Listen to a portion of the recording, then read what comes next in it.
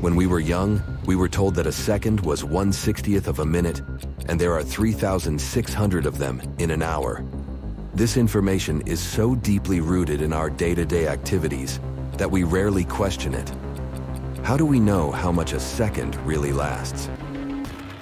Each unit of measurement we use to tell time, like days, hours, and minutes, is connected to how the Earth spins around in space. People in ancient times looked up to the sky and noticed that our planet takes a certain amount of time to do stuff. That was their way to track time, and for the most part, things haven't changed. However, our calendars have gotten a bit more precise these days.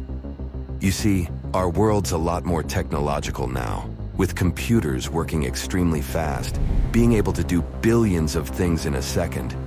We can't rely solely on Earth's movement to measure time.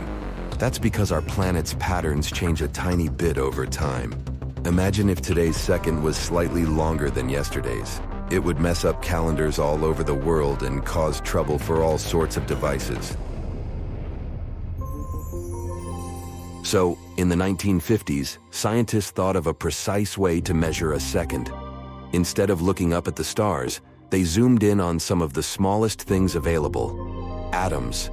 They found that certain materials, especially one called cesium, move in a very predictable way. Today, we know how much a second lasts based on the movements of cesium atoms. This way of counting seconds has some ancient ties, though. It's connected to how an astronomer named Simon Newcomb watched the Earth move way back in the 19th century. He tried to understand the exact movement of planets and why they sometimes stray from their regular path. He also studied the moon and its phases and figured out the previous lunar calculations were wrong. When scientists switched to their atomic stopwatch in 1967, they made sure it was in line with his observations. We know that our planet makes a complete rotation on its axis in 24 hours. That's not exactly true. It does it in 23 hours and 56 minutes. We also know that for Earth to rotate around the sun, it needs 365 days. That's not entirely accurate either. In fact, it needs an extra 5 hours to finish the task. That's why every 4 years, we add an additional day to our calendars during the month of February. By using cesium to measure the exact duration of a second, we make sure we're always consistent. This type of metal is used today in most atomic clocks. You'll find them everywhere. They're in the gadgets that need GPS in our cars and phones, in those huge networks that let us call or text each other, and of course, in science labs doing all sorts of research. And here's how the atomic clocks using cesium actually work. Each device has this special chamber. Scientists call it the microwave cavity, but they don't use it to reheat leftovers. It's also full of cesium fog. When they pump microwaves into this chamber, it's like turning on their favorite playlist for cesium atoms. They start moving around and they emit radiation in a special way and for a specific amount of time. This tune then gets caught by a sort of atomic ear, or a detector if you want to keep it technical. It's matched with a known beat to see if they're in sync. If there's any difference between these beats, the clock tweaks itself, the same way singers adjust the pitch of a song to match another. Not all atomic clocks use cesium, though. Some use other metals too, like rubidium and strontium. Some even use hydrogen. But the principle is the same. They monitor atoms to tell time. Regardless of the materials they use, atomic clocks are certainly more precise. But they aren't 100% accurate either. In fact, even one of the most accurate atomic clocks in the world, located in Boulder, Colorado, can have errors. However, current estimations say it can have an error of about 1 second in 100 million years of measuring time. Way better than looking at the sky to tell time. Either way, this celestial time-telling is part of our history. Thousands of years ago, our ancestors began using the moon to track time.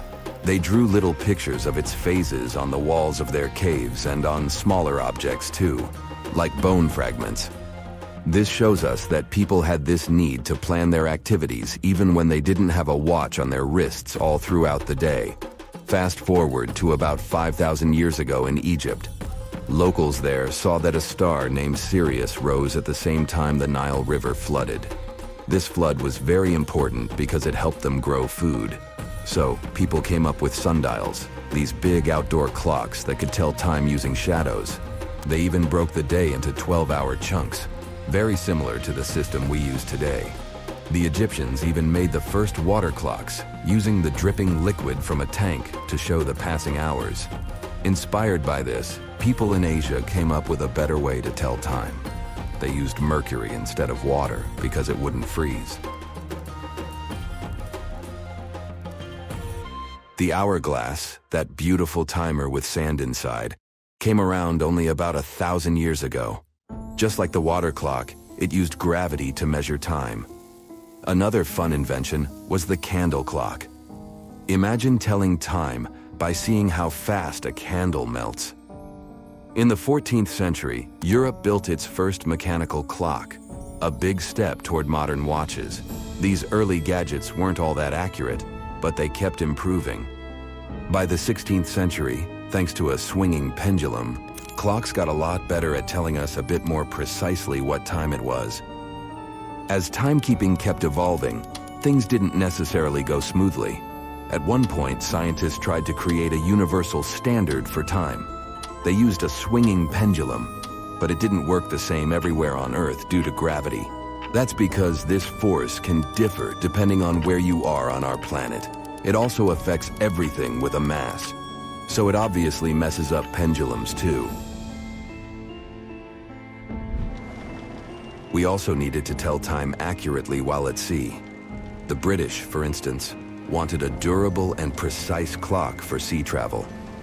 Enter John Harrison, who spent over 30 years perfecting a clock that could withstand the challenges of sea voyages. It's called the marine chronometer, and it helped with better calculating one's position at sea. This was an important step in the field of navigation, but it still relied on watching celestial bodies. Regardless, thanks to inventors like Harrison, timekeeping kept getting better and smaller. What started as huge metal devices eventually became pocket-sized. These days, we have ways to tell the time everywhere, like on our TV sets, watches, phones, and in our cars. But you can always go back to the basics if you've run out of battery, and for some reason, there's no one around to tell you the time.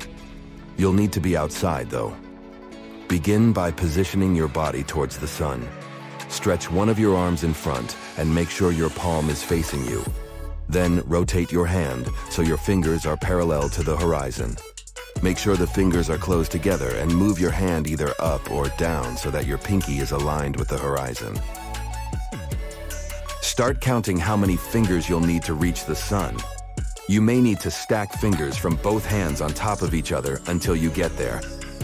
This all depends on the time of day and possibly even the season you find yourself in.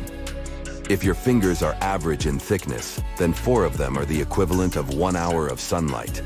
It won't be as precise as an atomic clock, but it does show how resourceful we can be by just looking at the sun, using our hands, and adding just a dash of simple mathematics.